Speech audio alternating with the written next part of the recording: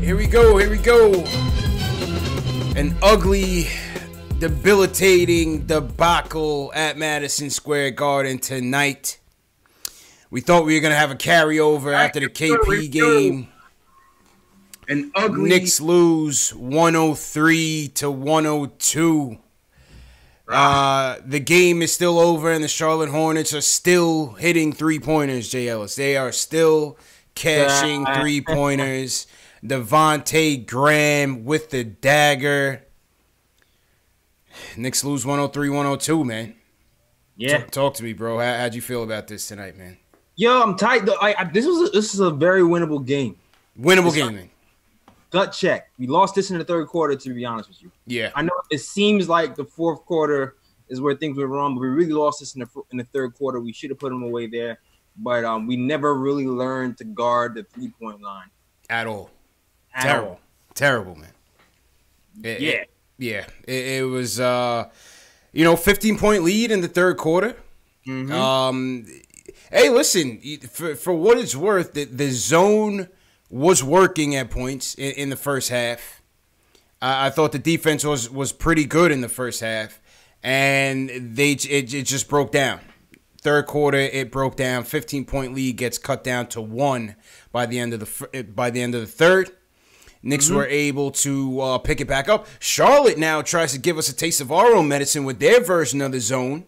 Yeah. Which was, give credit to them, well executed. We don't have the shooters on this team. They try to take advantage of Frank in terms of his dribble penetration or lack thereof, and they were able to get back into the game. Knicks. Yeah, go ahead. I mean, eventually Frank kind of figured it out, and he was able to get some pick and roll stuff happening with Mitch to break down the defense and that zone. But that definitely stunned us. That and the 3-point barrage from those guys. And he kind of even started early in the second quarter, to be honest with you. It just continued. The Knicks never adjusted. Never adjusted, man. And this was a game we should have had. No doubt about it. This was a game we should have had. I think Frank.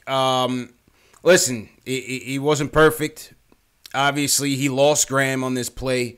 Shouldn't have lost him. The guy had already hit 8 3-pointers at this point. You got to know exactly where he is. There was no reason to help on Mitch there, and he loses Graham. Graham hits him with the misdirection and bangs the 3.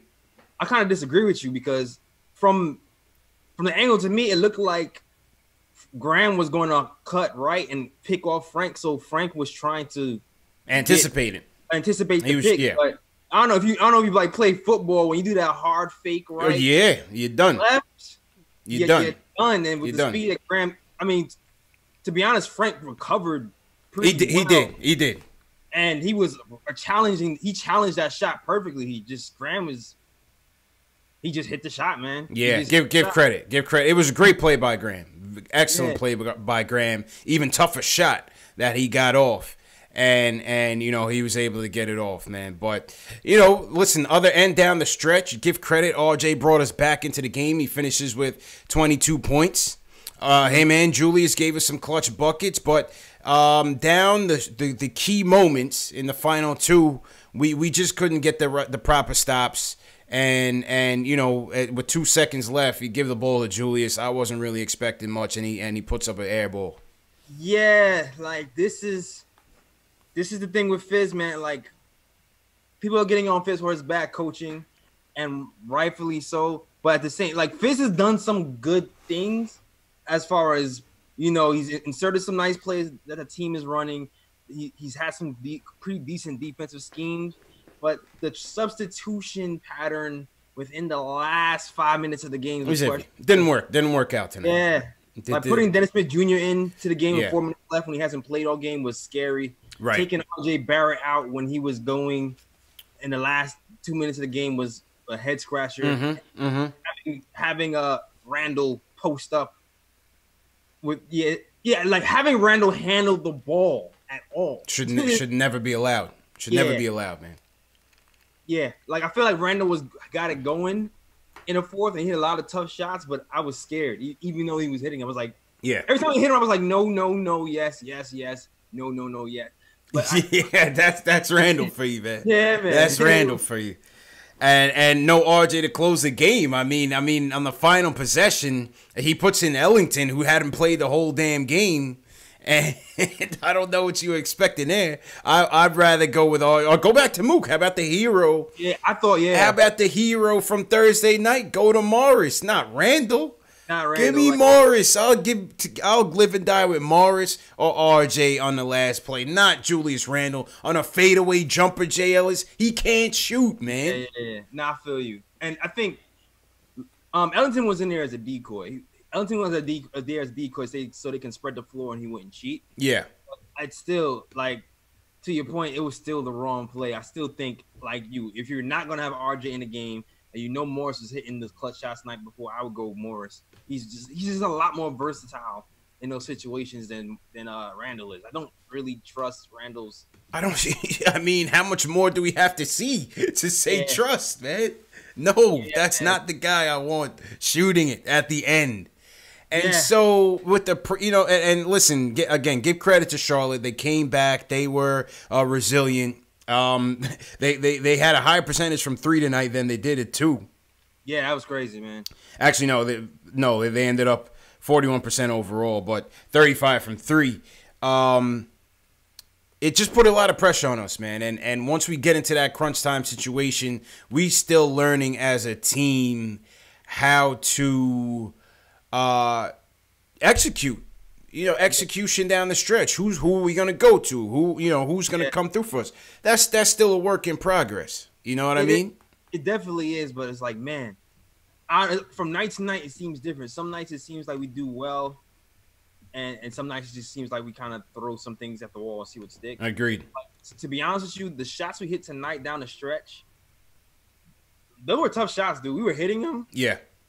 But, like, I didn't like – I know we were hitting, but I didn't like how we got them. That's kind of how I judge things, man.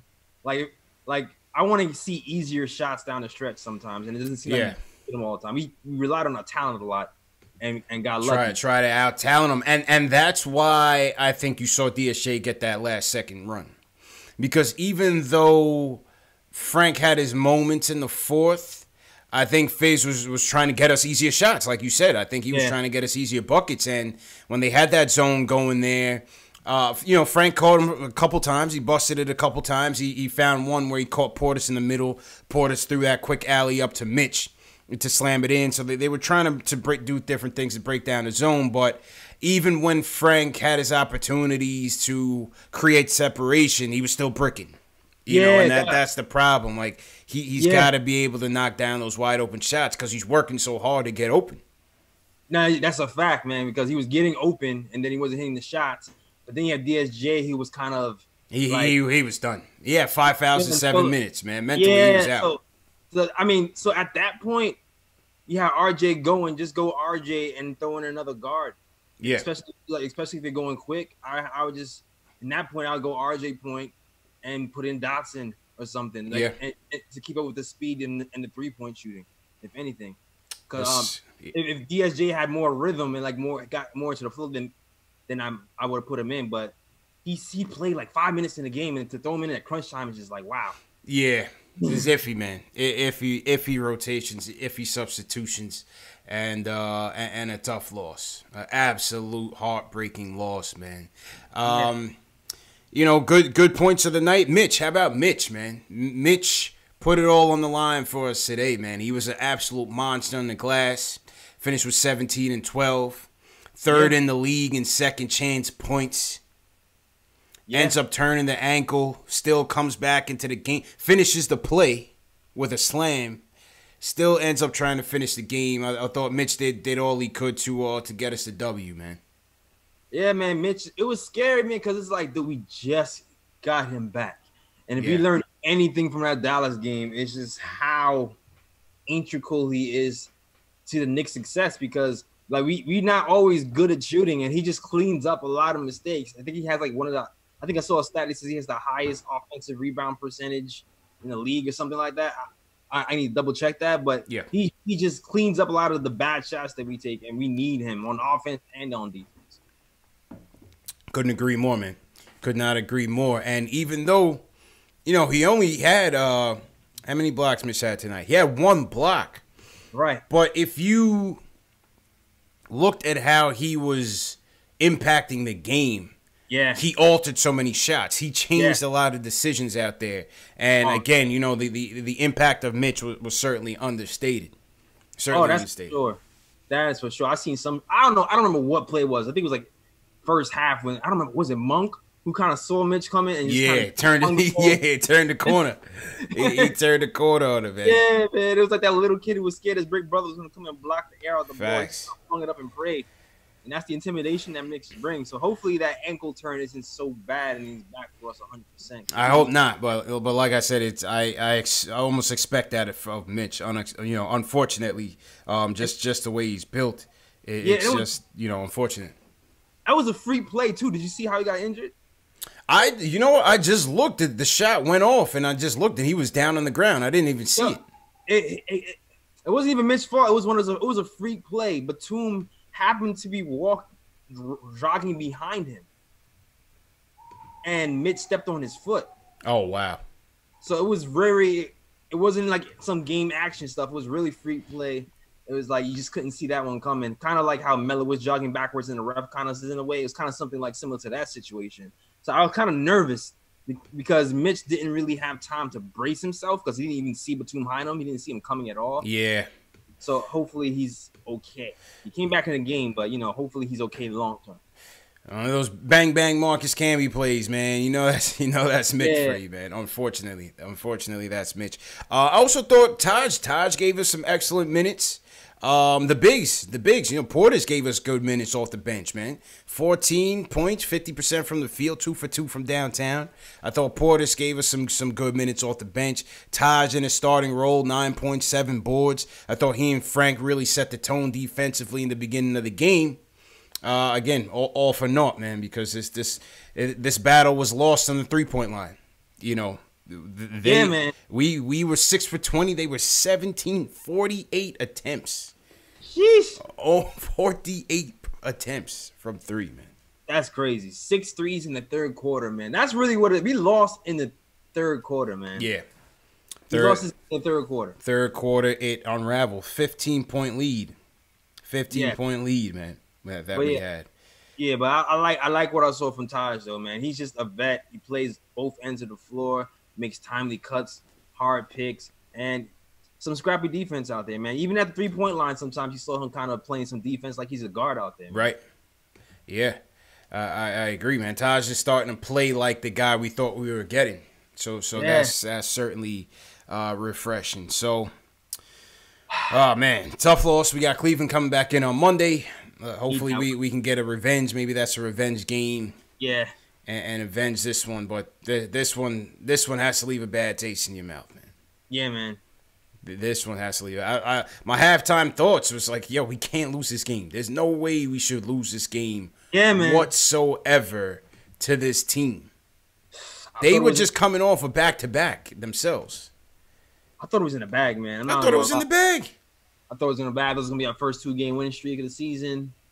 I thought it was in the bag. We looked like we was in control the whole game. Even when they made their run, I was like, I still think we got it. Yeah. It's just, man, wow. Nah.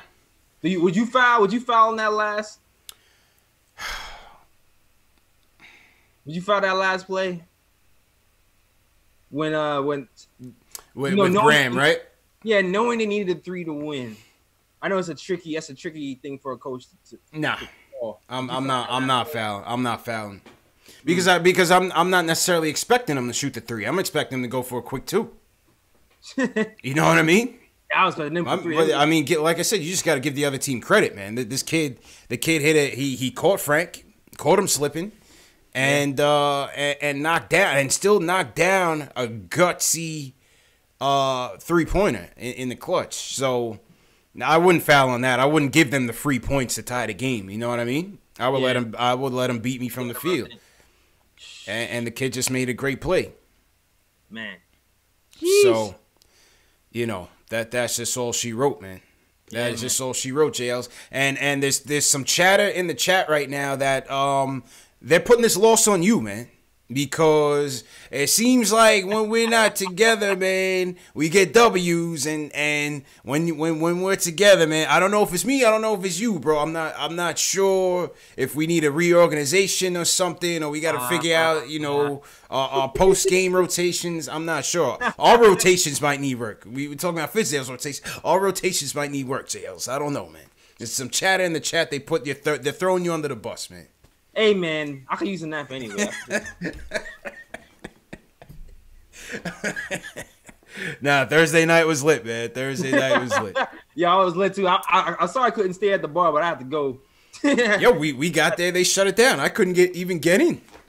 I could not even get in, man. So. That's all the visual outside. Yeah, we couldn't get in. The way the people organized it, I guess it ended early by the time we got there. So.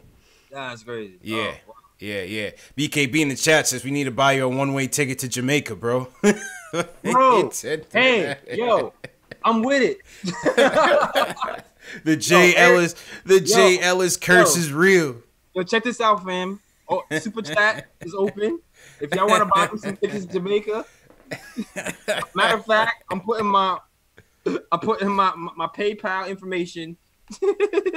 The Jay Ellis curse is real, folks. Fund my trip to Jamaica. The Jay Ellis curse is real, man.